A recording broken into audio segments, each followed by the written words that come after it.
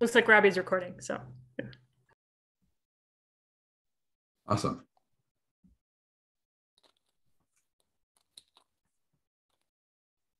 Right.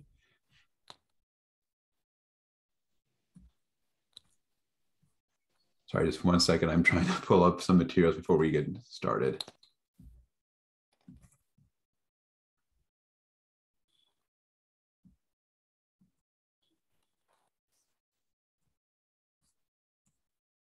Okay, thank you all for coming this afternoon to this webinar. This is the third webinar in our post-COVID, although it's increasingly feeling like it's not going to be post-COVID, series about what the economy might look like in the coming years and how we can center justice and sustainability. And today we're going to be talking about housing justice and ecogentrification, and I'm excited to have two great faculty members all the way out from Hawaii joining us. I know it's much earlier over there for them, so I appreciate them both joining us. And so I will first introduce myself, and then I'll introduce our other two panelists. And then the way that we are planning to do this is we'll each speak for about 10 or so minutes, and then that'll leave us with about 30 minutes for some question and answer after our presentations. So I'll begin. I am Phil Warsaw. I am a member of the executive board for the U.S. Society of Ecological Economics. I am also an assistant professor in the Department of Community Sustainability at Michigan State. My background is in traditional economics, but I was increasingly disappointed with how economics treated matters of justice, which eventually brought me over to the field of ecological economics. And my research primarily centers housing in the intersection between affordable housing and food security. And I'll talk a little bit about my work in just a moment. But we also have Phil Garboden on with us, and Phil is the HCRC professor in affordable housing economics, policy, and planning at the University of Hawaii. His work examines how the decisions of supply-side actors, landlords, property managers, and developers are shaped by domestic housing policies and how these decisions impact the lives of poor tenants.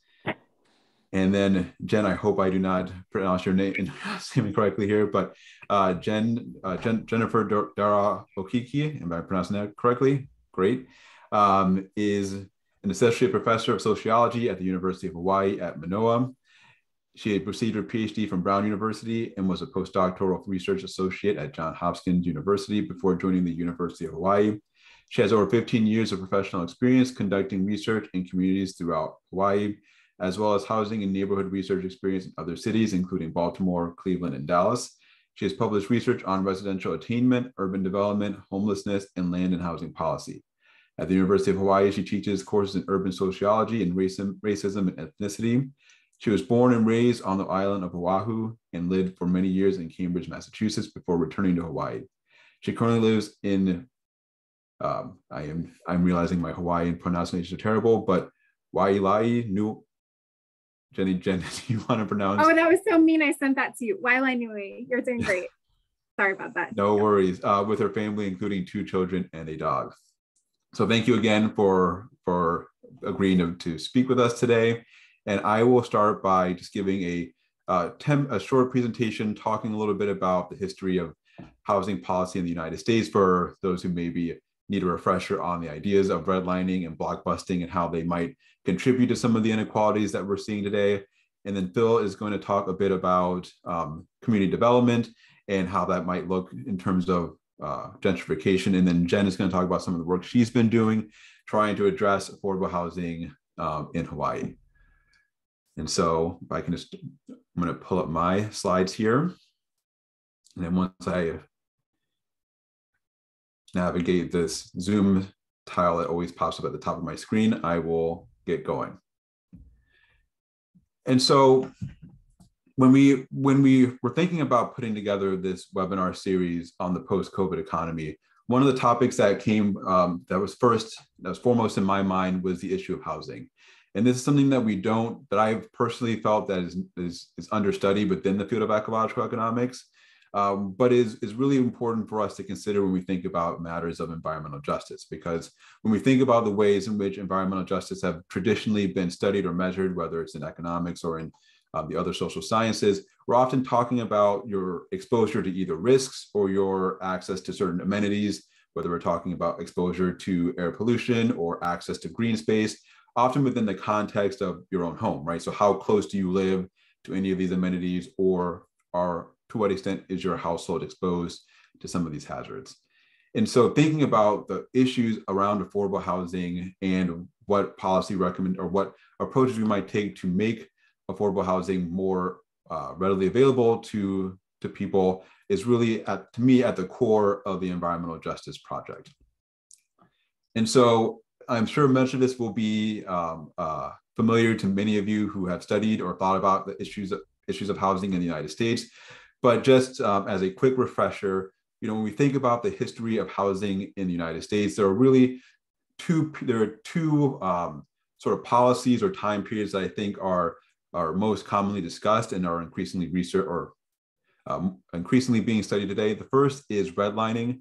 And so just as a quick reminder, in the 1930s, as part of the New Deal, there was a policy put into place by FDR to try to get more people into homes, basically, right? So we're trying to stimulate the economy by making loans more readily available to households.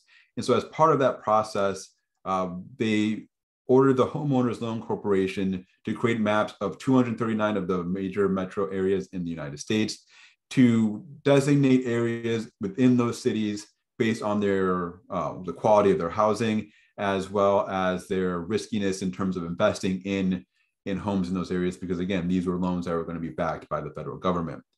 And these neighborhoods were graded on a scale from A to D, with A representing the best neighborhoods or the neighborhoods that were considered the lowest risk for backing financially, and with D being the lowest grade or hazardous, again, representing areas that were considered the riskiest places to invest federal dollars or for these federally backed mortgages. And somewhat unsurprisingly, given the time, these grades were used to codify patterns of racial segregation in order to ensure that only certain populations had access to credit. And so what ended up happening is areas that were predominantly made up of BIPOC, specifically African-American households, were given lower grades systematically across the country, which then meant that families in these neighborhoods were unable to get access to federally backed loans, which made purchasing a home much more difficult. And what ended up happening is that these maps not only were representative of segregation at that time, but they became self-fulfilling prophecies, because if you can't afford, or if you can't get this federally backed mortgage to be able to buy a home in these neighborhoods that are graded a C or a D, you're less likely to want to move there. So families who had the means to do so would choose to live in an area where they could more readily get the financing necessary to buy a home, which typically tended to be upper and middle class white families, who then would leave these areas that were already fairly segregated, which then not only led to a loss of wealth and investment in these neighborhoods, but also sort of codified and solidified them as neighborhoods that were going to be made up of people of color. Now, as part of this, to sort of ensure, not on top of redlining, to ensure that these neighborhoods would remain either, again, the segregated neighborhoods would remain either all Black or all white. Neighborhoods that were not considered to be hazardous, or these neighborhoods that were given these higher scores, also implemented or developed these racial covenants, which explicitly restricted home buying based on your race. So basically, even if you could, for instance, had the means to move out of a neighborhood that had been given a poor grade from the Homeowners Loan Corporation, you might find that the neighborhood that you want to move to, which may be a white majority neighborhood, may not be a neighborhood you're able to move to because of these racial covenants, which may restrict whether or not you're able to buy a home in them. Now, in theory, this was supposed to end in 1968 with the Fair Housing Act, which ended both redlining and racial covenants. However, in practice, this wasn't necessarily the case, because what ended up happening is that in many of the neighborhoods that had previously had these racial covenants or were previously redlined, in order to ensure that, or in order to, sorry, that's not what I'm trying to say. What ended up happening is that in these neighborhoods that had previously been given an advantageous grade from HOLC, where now they could no longer segregate against people of color who maybe wanted to move into those neighborhoods. Instead, what ended up happening is this more informal process known as blockbusting. And so within blockbusting, and you can see an article on the right here, which sort of talks about, which illustrates what this process looks like. What would happen is real estate agents would go into neighborhoods that were now forced to integrate, and would say, if you aren't careful, people of color are going to start moving in, your value of your home is going to fall, and then you're going to end up losing basically everything that you've invested in your home because your neighborhood's going to become racially diverse. And so this was used as a tactic to entice people, or to entice primarily white families, again, particularly middle and upper class white families, who were maybe worried about incoming families of color ruining their home, the value of their homes, to sell their homes at a cheaper price. And what this did then is it basically led to a second round of this pattern of white flight, where families who had the means to leave would basically move out of neighborhoods that were, again, either previously majority white or were at risk of integrating. And then with them would go all of the financial resources that go with home ownership.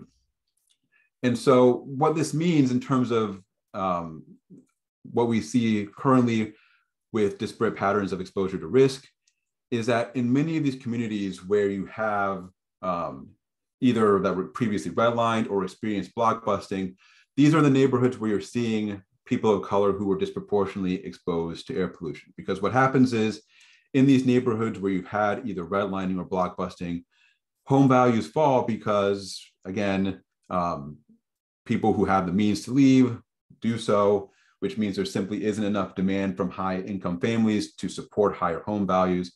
And as home values fall, so too effectively does the political voice of those communities. And so you see this often, most prevalently with school districting, where school districts that are in areas that have lower property values don't have access to the resources to support their public schools. But then in addition, there's been research which indicates that these neighborhoods also don't have the political power to resist, for instance, when a new power plant wants to move in, or a new energy project wants to come in, which may then lead to lower air quality.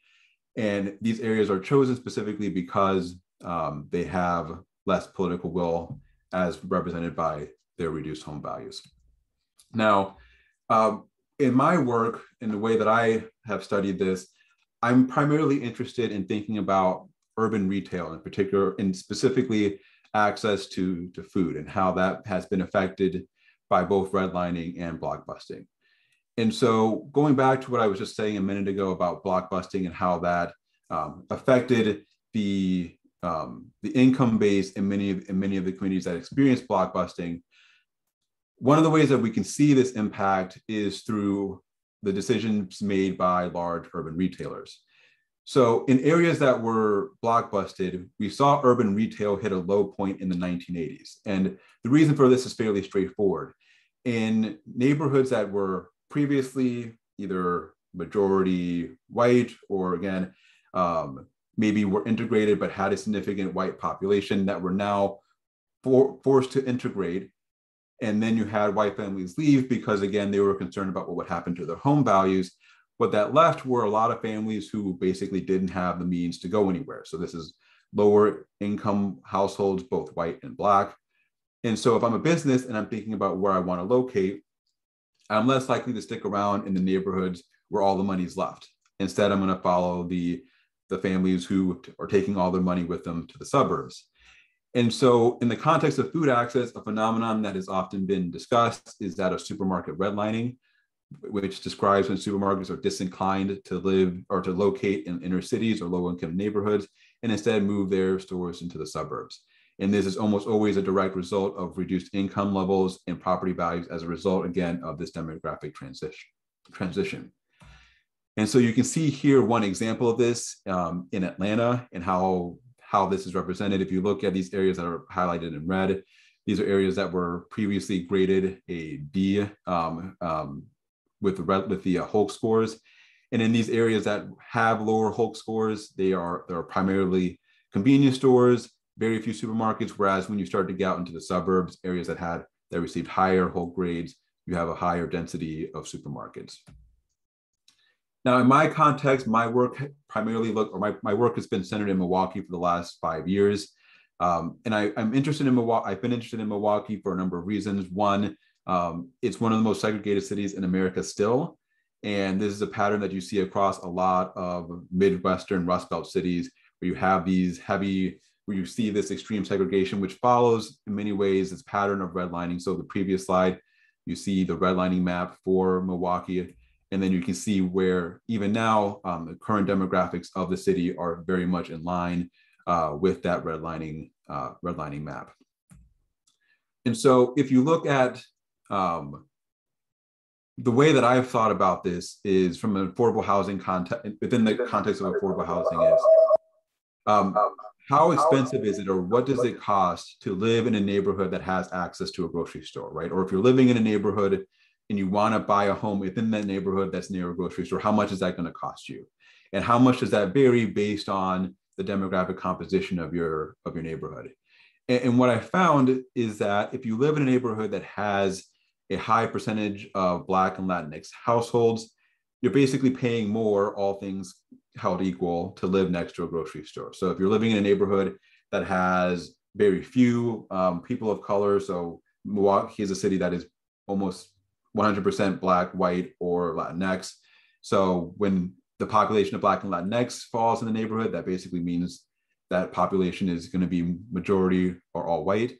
And so in neighborhoods in Milwaukee where the white population is very high, it doesn't cost that much to live next to a grocery store. Whereas if you're living in a neighborhood that is majority Black or majority Latinx, you're paying multiple thousands of dollars extra on your home just to be able to live next to a single grocery store.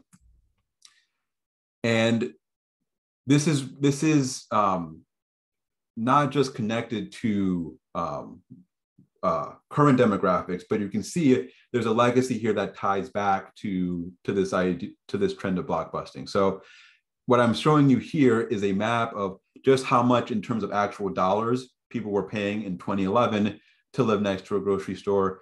And then also how that varies based on not just current demographics, but going back and looking at blockbusting in those neighborhoods. So what you see in this table here is between 1950 and 1990, basically to what extent did the white population in neighborhoods being defined here by census tracts, leave throughout the city over this 40-year period. And what you can see is in neighborhoods that had less than 25% of the white population leave, home prices only go up about 1% if you're living within a half mile of a grocery store.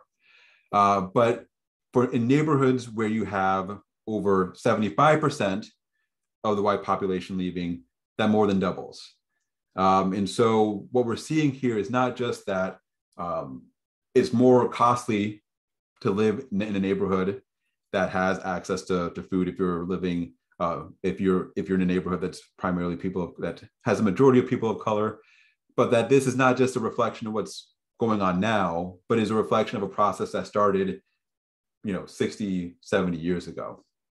And so what we're currently working on with this research is we're trying to assess the extent to which this is a reflection of not just these historical demographics, but sort of from an economics perspective, how this reflects these localized dynamics of supply and demand and ongoing constraints about how people think about neighborhoods that are accessible to them. And so that was a lot of gobbledygook, but to give you the more straightforward intuition, if I'm a Black household and I'm thinking about moving to Milwaukee and I see how segregated the city remains, I'm unlikely to think about all neighborhoods as being equal, right? I'm less likely to move to a neighborhood that's majority white, given the history of segregation within the city and ongoing policies which continue to sort of reinforce this informal segregation. For instance, the previous governor of Wisconsin, Scott Walker, nixed several public transportation projects which would have linked the city of Milwaukee to the suburbs more easily, obviously making those areas more accessible for families of color who maybe wanted to move out of the city and into the suburbs. And so when you see that, you might not see the entire city as being all the same in terms of where I could go to live. And so if I'm limited to a smaller number of neighborhoods, and if those neighborhoods have fewer grocery stores, there's of course going to be greater competition to live in homes that are next to crucial amenities like food and other things. And so that's what we're thinking is what's driving home prices in these areas. But again, it's sort of this balance between a lack of access to food today, which is a result of these policies that started 60 or 70 years ago, and how do you address them? And I know I've gone over time here a bit, but just to very quickly wrap up and to pass it over to Phil Garbodin, I will say that the city of Milwaukee has tried to address this problem by improving the number of grocery stores that are available in many neighborhoods throughout the city. But the challenge here, and this sort of ties into what I think Phil is going to talk about next, the problem is that when you start to do that, on the one hand, you're making food more available to people, but you're also starting to drive up home prices. And this article was from 2017. And in 2021, the story now is that neighborhoods or residents in neighborhoods that are seeing these improvements are worried that gentrification is changing their neighborhoods for the worse.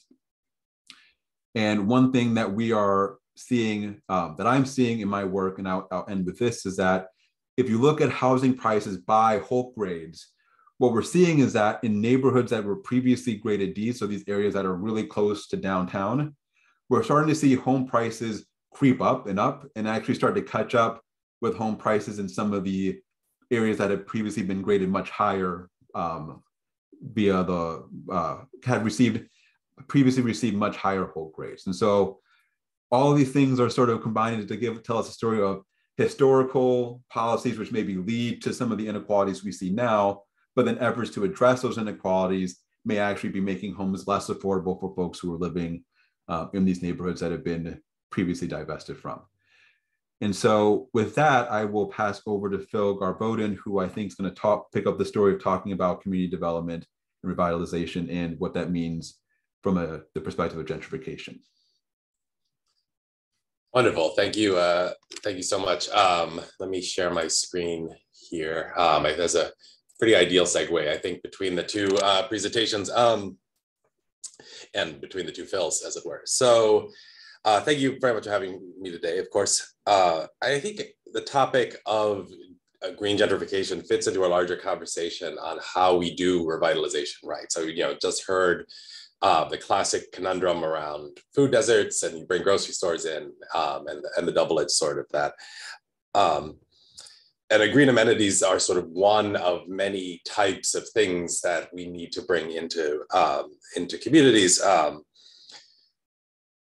And the fundamental question is always how we do that in a way that actually benefits the people who are currently living there, not some imagined future community full of new people. So the talk today I'm going to give is based on a paper that I have with Christine Zhang Tretian. So I want to make sure I give her due co-author credit.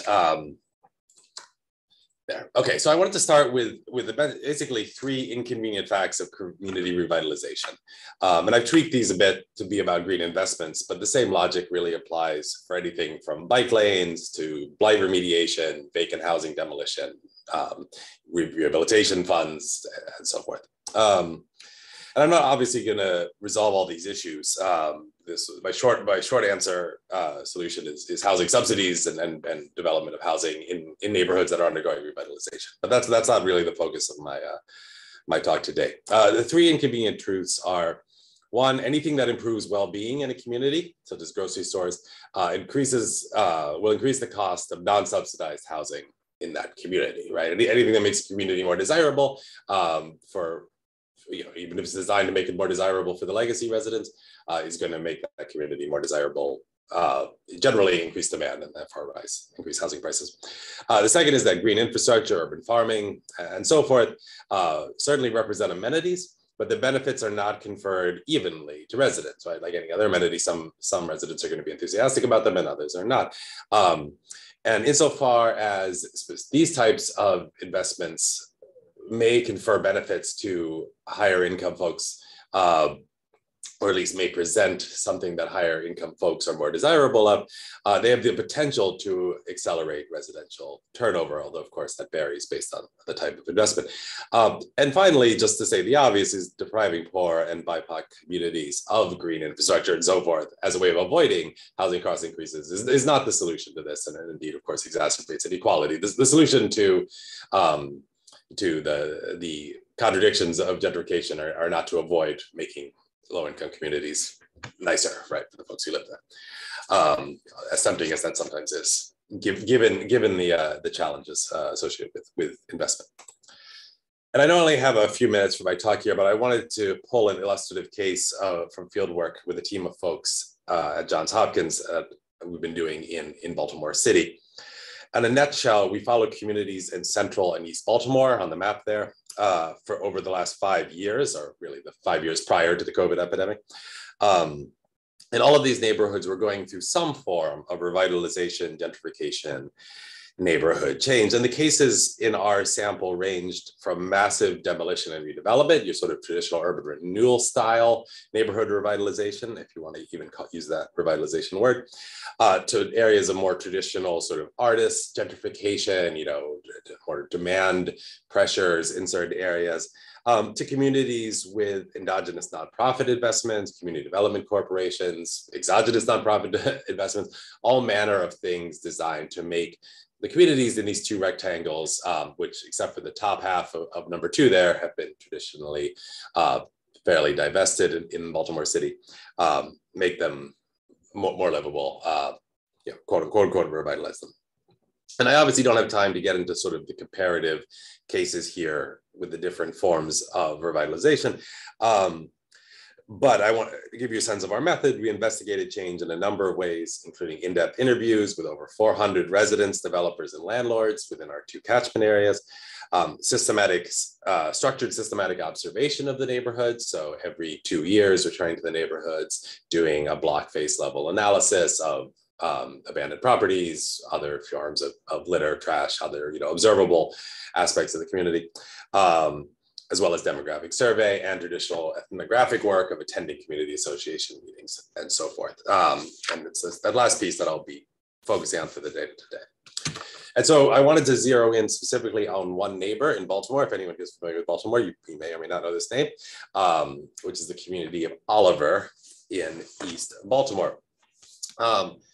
And like much of the area for our full study and the city of Baltimore as a whole, Oliver experienced severe population decline post-World War II. As jobs and people left the city, the legacies of redlining and predatory inclusion left Black neighborhoods like Oliver with hundreds, if not thousands, of abandoned properties. Near zero, even negative real estate value, and all the associated crime and disorder that such divestment brings to a neighborhood. So you can see on the chart here, we don't have data for Baltimore going back as far as we have data for Baltimore. We don't have data for Oliver going back as far as we have data for Baltimore, but you can see this is a very traditional Rust Belt pattern. I'm sure folks in Michigan are familiar with, pretty intense rapid growth up until the 1940s, 50s, and 60s, followed by a period of sharp decline, leading to abandonment and a fractured economic base. All right, but recently a mass urban renewal project in Middle East here in the center of the map on the screen, which consists of the demolition of hundreds of vacant and occupied homes to support Johns Hopkins' development of a biotech park in the area, has suddenly brought supply side attention back to the neighborhoods adjacent to this intervention, right? So we're not, in this talk, we're not studying the major intervention in Middle East directly.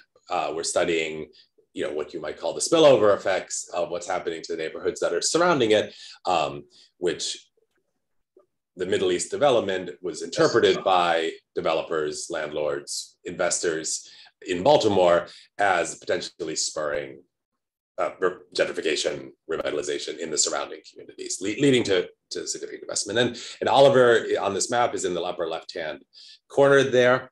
And you can tell by the presence of blue, both light and dark blue rectangles, that there have been unprecedented levels of reinvestment in Oliver over the last 5, 10 years, building primarily off the major projects in the Middle East, although there are nonprofit organizations in Oliver that are working to ensure affordable housing, revitalization, and development too. That should also get some of the credit for this as well. So then you could see from this map that the revitalization portions of Oliver tend to be located in the areas to the south and east of the neighborhood, places more adjacent to the ever-growing Johns Hopkins Medical School campus there in East Baltimore. And you can see that over the entire area here in East Baltimore that this revitalization has been, even the neighborhood of Broadway East, just to the east of Oliver and to the north of the Middle East, has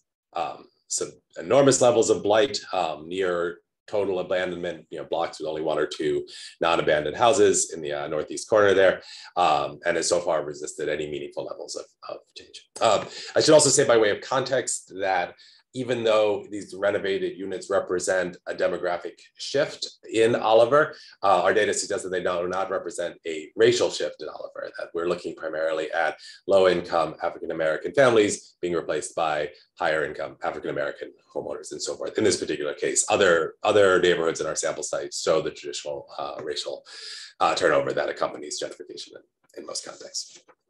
All right. So private developers in Oliver, unlike those in the large scale demolition in Middle East, are comparatively modest, right? Baltimore at this point, or at least Oliver at this point, was not attracting national money, right? The folks who are investing in these revitalization were at times very small investors, renovating one or two properties at a time, to larger but local investors doing dozens of homes and whole block renovations. But nonetheless, we're looking at local money and smaller money. And what that means is that they understood that they had to work with the existing community to some degree to realize their vision of a new Oliver and a new, therefore profitable Oliver for their revitalization efforts. So they worked hard to form coalitions between legacy homeowners and new residents. One of their primary mechanisms for that is a community organizer that they hired to support their work. And in this presentation, I'm going to use the pseudonym for him as James. As the quote shows, James is focused essentially on rebranding the community away from one that has a reputation for drugs and crime and into a new urban living experience. So James says, the neighbors see that the neighborhood, Oliver, it's growing. They see things that don't typically occur on an East Baltimore street, which is white and black people sitting together, drinking beer, having fun, and it shows growth. We do this every Friday. We had a block party last Saturday for July 4th, which was nice. Baltimore's used to block parties.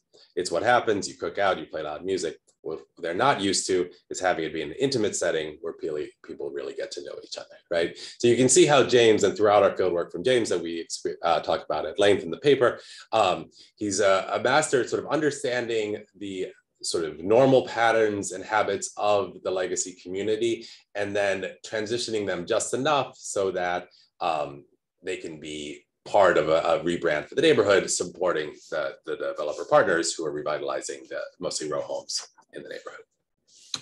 All right, so what does this have to do with ecology and green gentrification? Well, one of the ways in which James hopes to rebrand the community is via urban gardening. And I just wanted to read an excerpt from field notes taken at one of the community meetings that James organized. So the field notes say about 14 residents, almost all homeowners, both legacy and new, are sitting outside of the street on a warm night in July. After some discussion, James notes that he has received some funding to start a community farm in Oliver. He has a vision, heirloom tomatoes.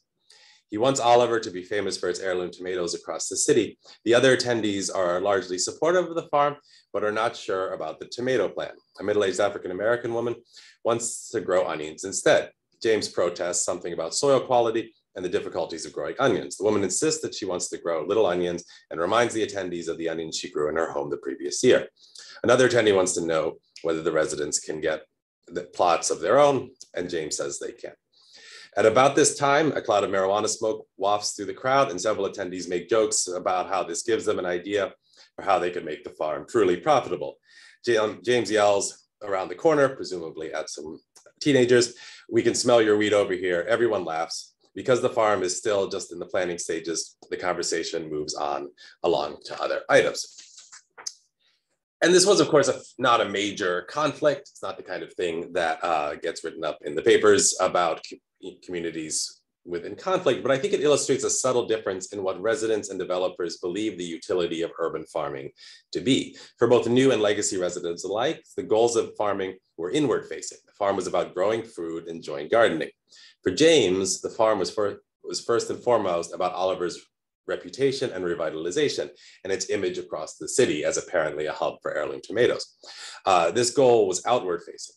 James at these meetings repeatedly lists recent sales price of renovated properties, reminding new and legacy homeowners that the efforts of developers are increasing equity throughout Oliver. And to me, the heart of this comes from the abdication of public responsibility for driving these types of infrastructure investments. If we want our infrastructure to reflect the needs of the community, such as growing onions, the decisions makers need to be accountable to the current community, not the future, more profitable community. While a minor conflict about onions and tomatoes emerged in this instance, the large issue was that no legacy renters, for example, were ever attended any of James's events. And indeed, legacy homeowners, even low-income ones, largely agreed with the developers that a future Oliver without poor renters was a desirable outcome.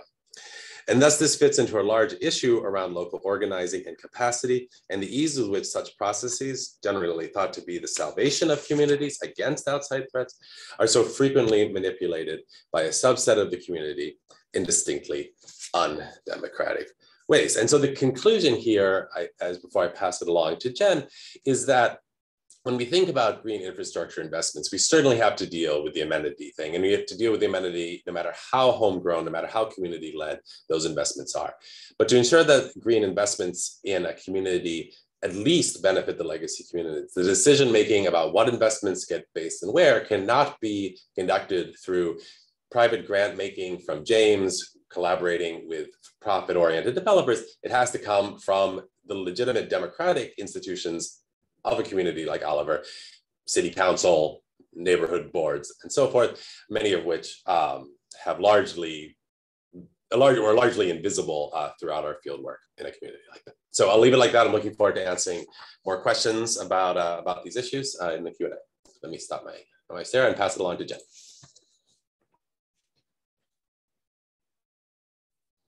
Thank you. It's a good thing you mentioned my dog in the intro because she's determined to participate. So apologies for the barking in advance. I'm going to go ahead and share my slide. And let's make sure that it looks all right. There she goes. Okay, everyone's seeing that okay? Yeah, okay, great. Oh, wait a minute. I don't want that display setting. Okay, great. Well, thank you so much to Phil and Leah Bremer for inviting me.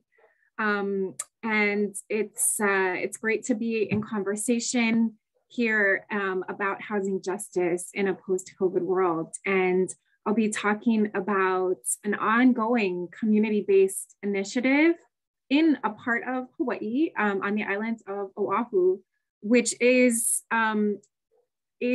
trying really hard to affirmatively address equity concerns and justice concerns that have arisen in the realm of housing and have been exacerbated because of COVID.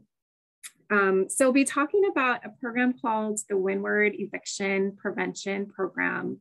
It's also a rehousing program. And this was an initiative launched under the leadership of a local foundation in partnership with community organizations in an area that I'll say a little bit more about in a moment. That's a primarily rural area of the island of Oahu, where Phil Garboden and I are located.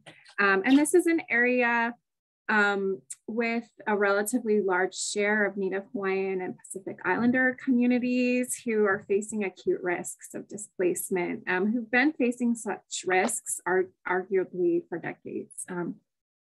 And these risks are exacerbated. So I'm happy to talk about this context, which allows us to think about concerns related to housing justice in a different context with different structures of race and racism and in a setting of settler colonialism. I'll just say that this is work ongoing, and it's collaborative work with Phil Garboden here, as well as our research team made up of Aloha Espinosa, Rachel Engel, and Natalie Rita. Right, let's see, and just to orient you all, this is a picture of the regions where the work is centered. Windward Oahu, made up of some break it down into two sub-regions, Ko'olauloa and Ko'olaupoka. I'm sorry, Ko'olaupopo. This is some 2020 census data showing racial composition, shares of Native Hawaiian and Pacific Islanders alone. Of course, actually these numbers would be higher if we looked at the race identity and combination. So the point here is to show that, especially in Ko'olauloa, there are larger shares of Native Hawaiian and Pacific Islander populations as compared to the rest of the island of Oahu, and then the rest of the state of Hawaii, where the median is about 10%. If you look at the race alone data, where here you see several tracts in which the majority of residents are Native Hawaiian and Pacific Islander alone. These areas also have relatively large share of immigrants, including those from other Pacific Islander nations, other parts of Oceania and Asia. Let's see here. So here's some images of the work that's been going on since, let's see, it was launched last April and has been really going on in earnest since then. So I'll just say a little bit about what the program is, and I'll share with you some of our provisional lessons learned. So here what you're seeing are images of community action teams, and these action teams have been really at the heart of this work. The idea was to make them central nodes in networks that would connect communities, vulnerable communities in need, especially economically disadvantaged communities, with resources to help keep them in their housing, to help support them in maintaining roots in their communities. So what does that look like for community action teams from different grassroots organizations throughout the region, the Windward region that I showed you? And the idea is that these community workers would make connections, would affirmatively reach out to find vulnerable folks and help them apply for rental aid. It will help them access different forms of rehousing supports and other supports, including mediation services, legal aid services, and other kinds of access to needed social supports. So here you see some images of these community action teams and some of the partners. I am going to give credit to Castle Foundation here for this slide. So Castle Foundation, the Harold Castle Foundation, it was a convener of this Windward eviction program. And this is another depiction of the vision that they helped create with input from other community leaders and stakeholders and scholars. And what you see again here is that at the center, the idea is that you would have community action teams, also known as navigators, to be these really kind of anchor nodes in these networks to then help connect folks to government funding in particular. All right. So I'm sure many people here are very familiar with the challenges in which programs like this and others have been launched. We know how COVID has generated an unprecedented need, which has been met by unprecedented levels of federal funding, billions in federal aid, and many local partners and state and local government agencies have really had to scale up from scratch to figure out a way to allocate these programs. And meanwhile, we know that COVID has compounded pre-existing inequalities in housing and neighborhoods of the sort that both Phil Squared we're talking about, right? And these are inequalities by race, ethnicity, gender, language, immigration status, disability. And so many folks working in this area have noted that, it's really important to affirmatively work to include people and places at risk of getting further left behind. And then finally, the well-established social science research shows that housing instability, forced relocation through eviction or other forms of displacement, gentrification, if you will, lead to increased risks of ending up in poorer households, poorer quality units. The research has documented a range of negative ripple effects, even from physical and mental health, et cetera. And these consequences can be especially acute for children. So it's in these contexts that these global challenges that many areas are facing that the Windward Eviction and Rehousing Initiative was designed. And I want to say here a few words about some of their very specific local stakes. And I hope that you'll hear some of the threads here related to concerns about place, concerns about relationships, social relationships with the specific ecologies of these areas of Ko'olauloa and Ko'olaupoko. So for example, and these are some quotes from respondents who participated in the program. Sue, and by the way, these are pseudonyms. Sue is a middle-aged self-employed mom who participated in the program, and she described her area as a quote-unquote true community where everyone is so willing to help each other, where families have been here for generations. Now, Sue's family has been very active in taking care of really important cultural sites within this region. She's been a part of a longstanding effort to care for ivikupuna, or native resting grounds that are in her area. And so you can really feel the implications for, if Sue's family is forced to leave because they can no longer afford to live there, and because of all of the fallout from COVID, there are many kinds of implications for her family's relationship to this place and for the caretaking of some of the cultural legacies of this place. Ava is a different respondent who participated in the Windward program, and she's a middle-aged mom of two. She enjoys living on her family's property where she lives next door to her extended family, and she grows food, and she's really proud of practicing what she calls a quote-unquote sustainable lifestyle. Tina is an elderly Asian American woman with whom we also spoke. She loves where she lives. She thinks it's beautiful.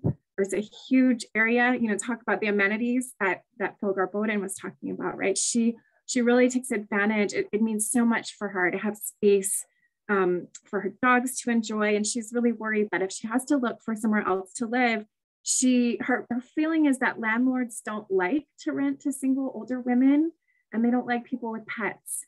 And then finally, Sarah is another middle-aged mom with whom we spoke, and she's a woman with Polynesian ancestry.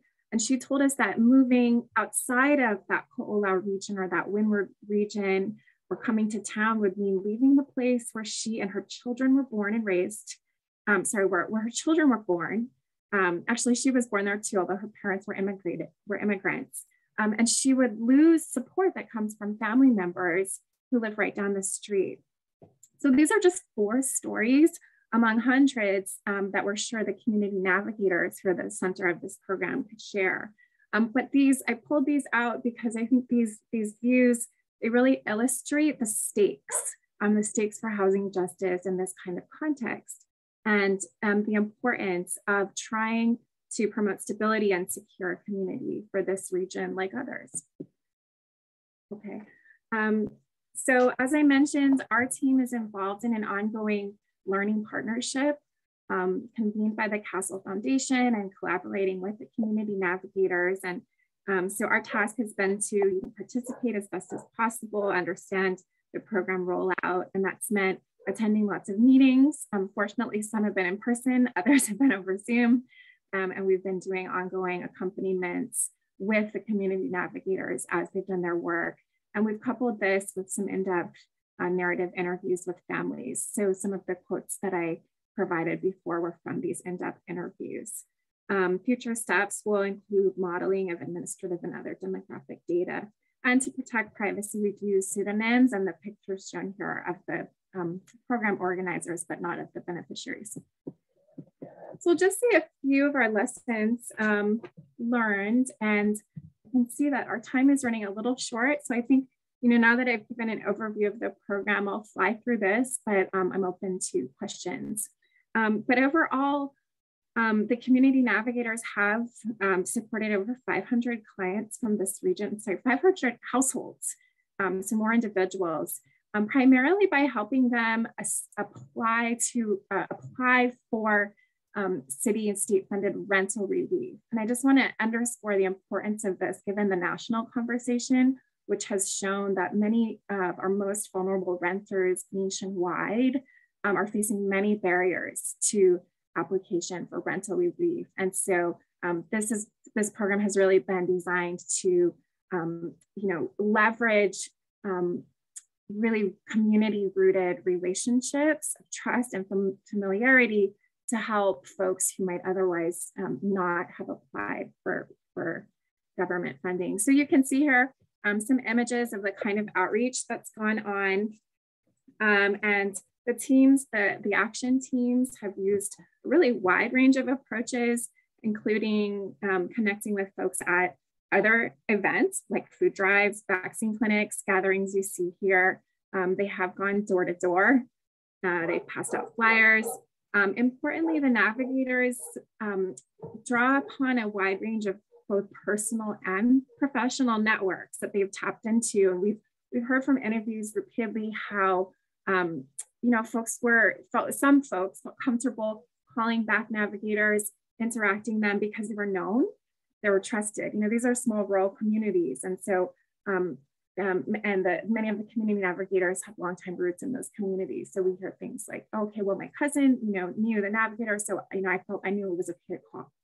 And the partners have offered special support for families in multi-generational homes, self-employed individuals, for whom, when applying for federal aid, proving impact can be and has been trickier than folks formally applied. This makes sense given Hawaii's tourism economy, and many folks in these regions are working in services like house cleaning.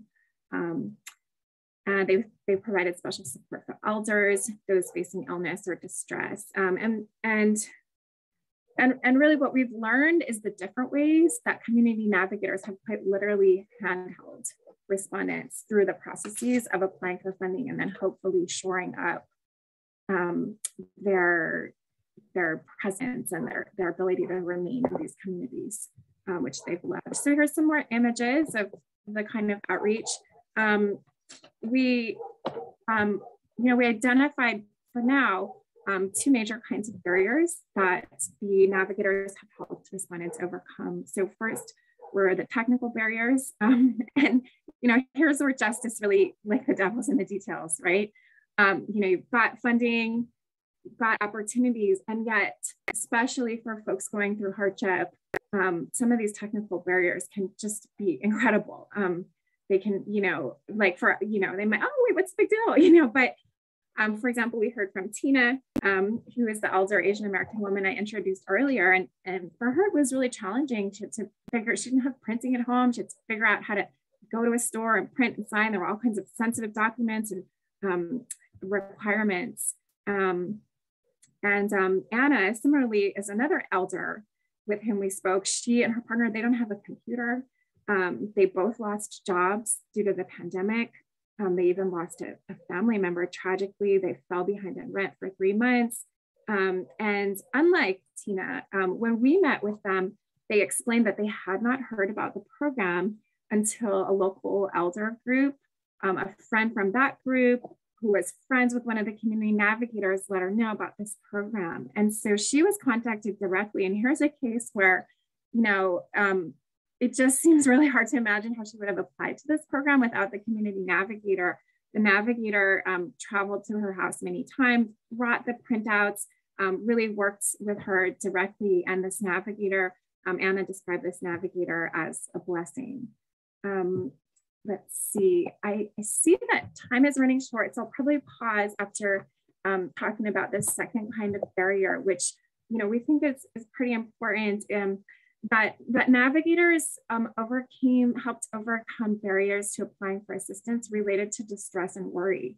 So there are really a host of, if you might want to call them emotional or psychological kinds of barriers that we think it can be easy to underestimate from a policy point of view. And so, you know, for us, the story of Angelina was really, really powerful. And others. She's a 54-year-old Polynesian woman, and she talked to us about feeling just lost and not happy after she was laid off of her position in the tourism industry. She, you know, tried really hard to make up the shortfall. She, you know, spent her savings. She used her life insurance, and she did apply for her own before she met up with our navigators. But then in 2021, the assistance she had got previously was just still not enough. She was still behind.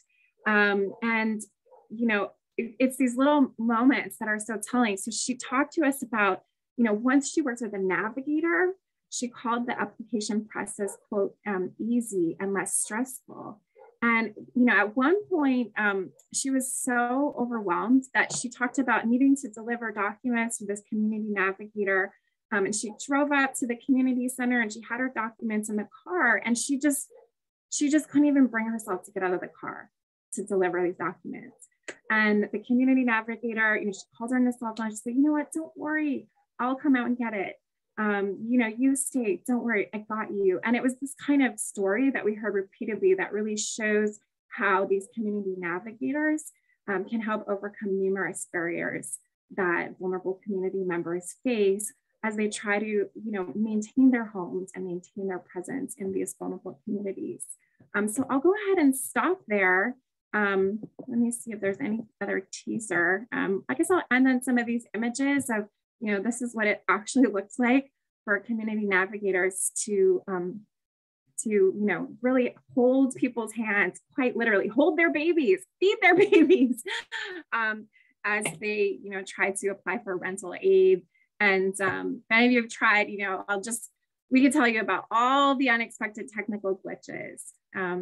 So I will stop there. And since we have a few more minutes for Q&A, thank you. Thanks, everybody. Thanks, Jen, and thanks, Phil, for your presentations.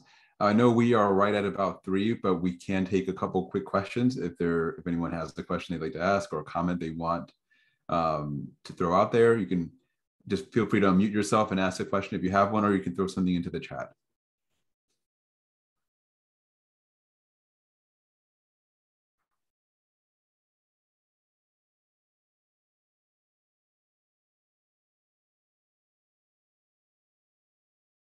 Okay. So hearing nothing and seeing that we are at 3, I will just say again, thank you to everyone for attending. Again, thanks to Jen and Phil for their great presentations. We will be making this available on the USSEE YouTube channel. So, and you should, if you registered for Eventbrite, you should get a notification once we've done that. I also want to take a quick minute for those of you for whom this is your first interaction with USSEE. I would like to strongly encourage you to check out our website, which I can throw into the chat here very quickly, and to consider joining our organization. This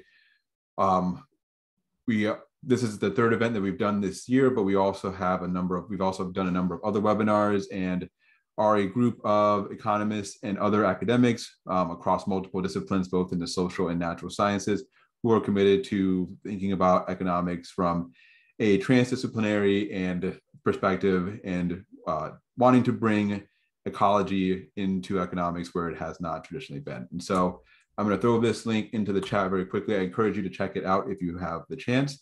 And again, thank you all for attending today.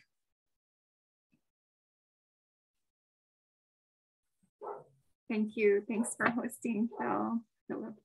Thanks, Jen. Nice to meet you all. Thank you. Great to be here. Thank you. Great information.